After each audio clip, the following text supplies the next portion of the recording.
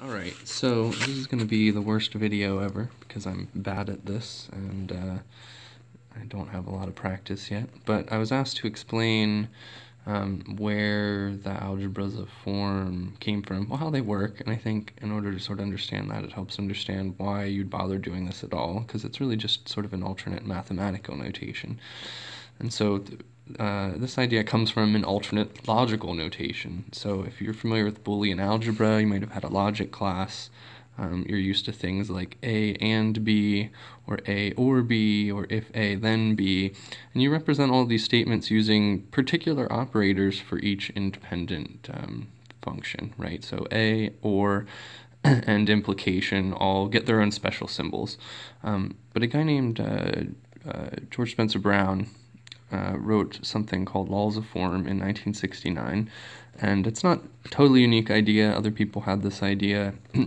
Charles Sanders Peirce's prepositional logic is fairly similar. Read the Wikipedia page about this if you're interested. It's got a lot of good detail, links to Kaufman's papers on this stuff, etc., etc. But basically the idea was that all you need to do is create a distinction, a mark. And so this was what he proposed as a mark. Other people have used different things like parentheses and whatnot, but we'll stick with his original notation. And he pointed out that in terms of logical statements, two similar statements is as good as the first distinction. It's sort of one way of interpreting this phrase, but it's really a statement about duplication. So if you have a logical statement A and a logical statement B, or sorry, A again, then you might as well only have said A once. In addition to defining sort of a mark, he defined the marked mark, or unmark, as it were.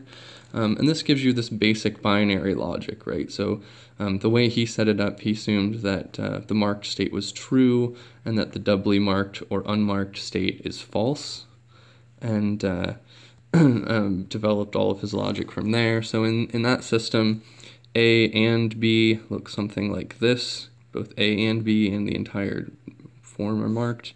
A or B is just A and B adjacent to each other. If A then B looks something like this.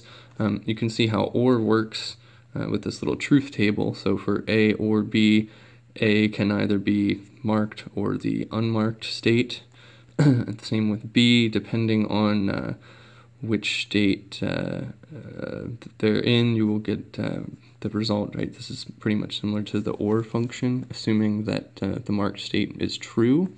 Now, I think this is a little bit contradictory, because if this is not A, that implies that the marked state itself has some kind of negation associated with it.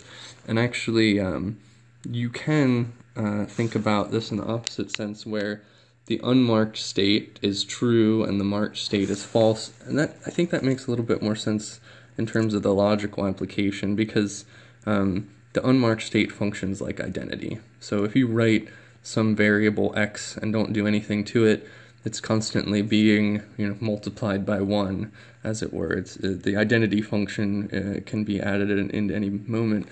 Whereas if you're trying to form the negation of something, that's when you actually need to invoke a symbol.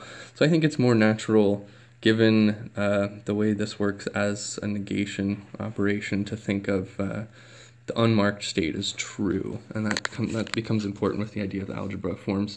But in that case, then A and B and A or B switch places in terms of their representation, and if A, then B looks a little bit different as well. So Varela, I forget what year he published this, I should have looked it up before this, he pointed out that really what's going on, there's a variable state that can be defined by contradiction, which seems to confuse the bejesus out of Louis Kaufman. He writes a lot about this kind of oscillation that you get logically when you start to follow these recursive definitions. But he pointed out a rule of dominance and a rule of duplication. So this is sort of a more general way of forming what I was saying about saying any logical statement twice is as good as saying it once. Alternatively, in terms of logical dominance, a marked statement will force this kind of adjacent and or operator into having a marked result. Anyway, so that's dominance.